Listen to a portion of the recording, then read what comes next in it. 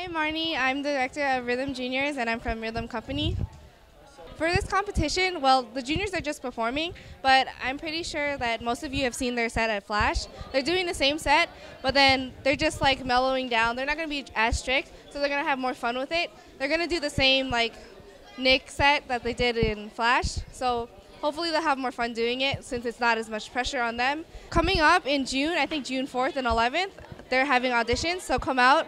It's going to be the third season that we've had juniors. I want to shout out to everyone in Rhythmology Company because they've worked so hard on this competition. We've all planned so much for this competition, and like I really want to especially thank Lauren for like putting everything together. And she's like had so much pressure on her that like I love you, Lauren.